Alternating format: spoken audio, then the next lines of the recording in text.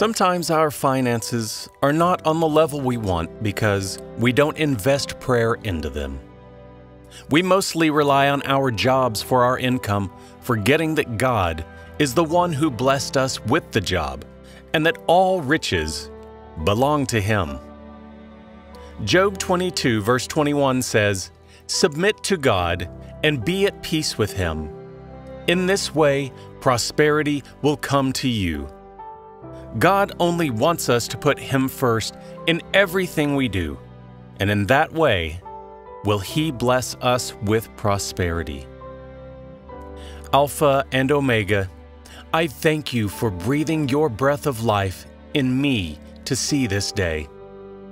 I thank You for the many blessings in my life and the ones yet to come. Thank You for Your favor in my life. Father, I put my finances into Your hands. I know that everything that comes from You is good. I ask that You bless my source of income with divine prosperity. I ask that You deliver me from profitless labor and bless me with good business opportunities.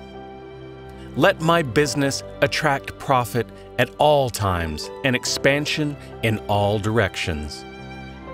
I thank You in advance for my financial prosperity.